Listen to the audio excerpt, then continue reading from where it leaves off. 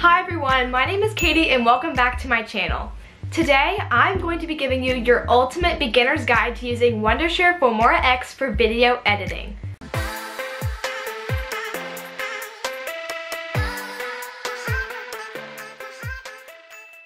This is going to be perfect for beginning YouTubers who don't know how to edit or people looking to get into video editing as a hobby or even a profession. This is going to be very simple, basic beginner editing with Wondershare Filmora X, but I think it is perfect for anybody who is just starting out to use. I've been using Wondershare Filmora for almost 3 years now and I love it and have used it to edit hundreds of videos including YouTube videos, school projects, and outside editing jobs. My number one question and video request is how to edit. What editing software do you use? Tell me how to edit, help me.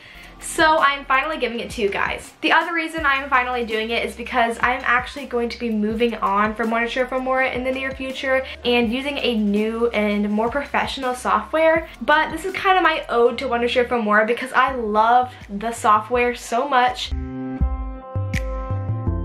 So what is Wondershare Filmora? Wondershare Filmora X is a beginning video editing software that is also very powerful and affordable.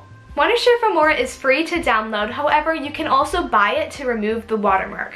Wondershare Filmora costs $40 for a year or $80 for permanent removal of the watermark. And it was 100% worth it. I have used it for so many things that have definitely made back what I spent on it. So I think it's worth it personally, and it's a lot cheaper than a lot more professional and expensive editors tend to be. To download Wondershare Filmora for free today, go to www.wondershare.com and you can find it and follow the instructions to download it on your computer.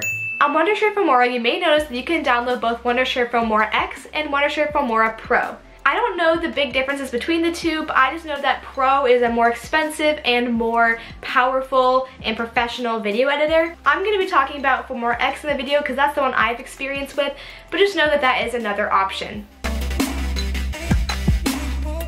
Now let's get into how to actually edit your videos.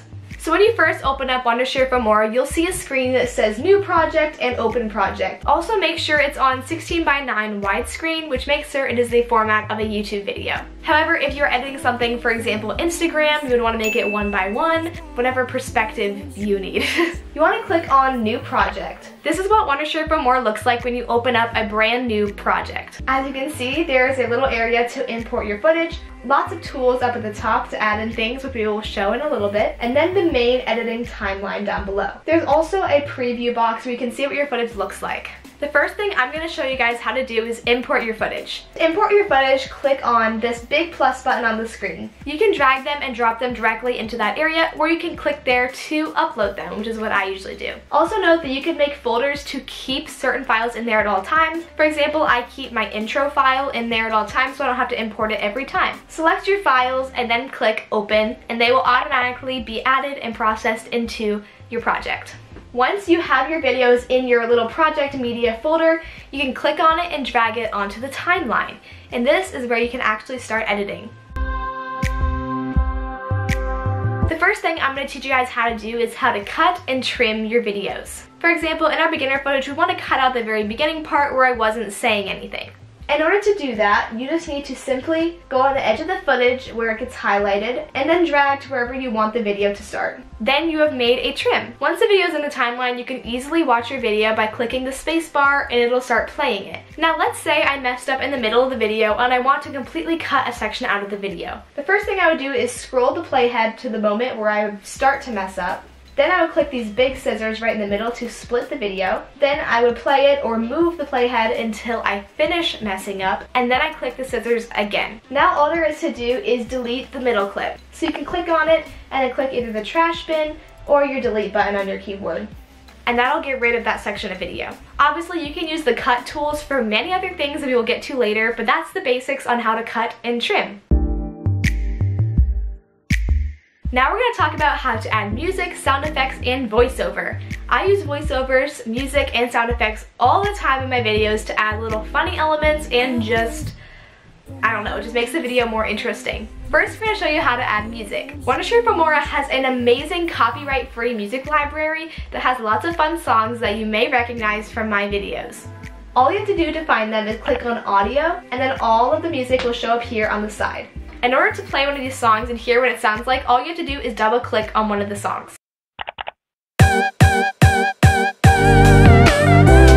Once you have picked one that you like and you want to add to your timeline, all you have to do is select it and drag it down underneath the video. Once it appears there, you have added your music. You can change the volume of the music by shifting this middle line up and down, and you can even fade in or fade out your music by adjusting this little white piece to the left or to the right. To add a voiceover, all you need to do is click the little microphone button in the upper left area of the timeline. You can connect a microphone or just use your computer's microphone. You want to click the big red button in the middle when you're ready, and once it counts down, to start talking until you are finished. Then you click the red button again and OK, and it'll automatically be imported into your video and on your timeline. You can adjust the volume and fade in and fade out the exact same way you can with music. The last thing I'm going to teach you how to do with sounds is how to add a sound effect. Wondershare Filmora also has a really great sound effects library that includes the sound that I like the best, the beep sound. However, if you want to add external sound effects, all you have to do is download them from the internet. Once you have them, you can go down to My Music, click Import, Import Media Files, and then just select your videos and they will be imported in as a sound effect. Did you see what I just did there? That was called a transition. I'm going to show you how to transition from one clip to another in a little bit more of a fun fashion than just a straight cut. In order to add a transition between two clips of video, what you're going to do is click on the transitions button at the top of the screen, and then you have tons of transitions to choose from on the left side. My favorites that I use in my videos are the blurry roll, the whirl, the warp zoom, and the linear transitions. In order to add one to your timeline, all you have to do is drag it down and insert it in between the two clips. You can also shorten or lengthen the transition by clicking on the edge of the transition and dragging it from left to right. Now I'm going to show you how to add elements and effects. Elements and effects really add some spice and some fun to your videos. I think you might be able to guess what I'm going to tell you to click on, and that is the Effects tab. There are lots of really fun and interesting effects on here that you can get for free. If I wanted to add this effect, all I'd have to do is drag it down on top of the video that I'm adding it to. Now let's say I only want it to run for 2 seconds instead of the normal 5 seconds that it puts in. All I have to do is drag to where I want it to stop, and then split it and delete the other section. You can also drag and trim it as well. It is a very similar process to add elements. Elements are fun little emojis or stickers you can add to the screen. I don't use these too often in my YouTube videos, but they can be really fun and helpful. To access your elements, click on the Elements tab at the top of the screen. If I wanted to add this element, all I'd have to do is click it and drag it to the top of the video that I want it to be on. Then if I want to shorten it, I can do the exact same process where I click and split and delete or trim.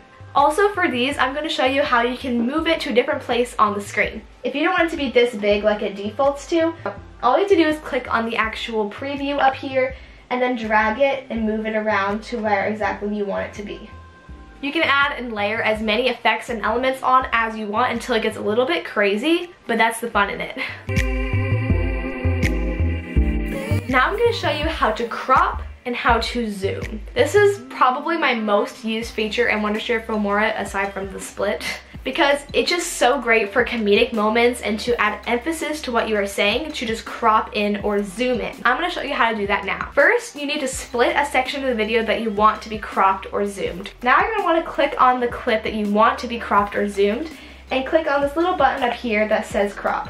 You can either crop it by dragging in this little box and showing exactly where you want it to be, or you can pan and zoom by showing where you want the video to start and where you want it to end, using a similar situation.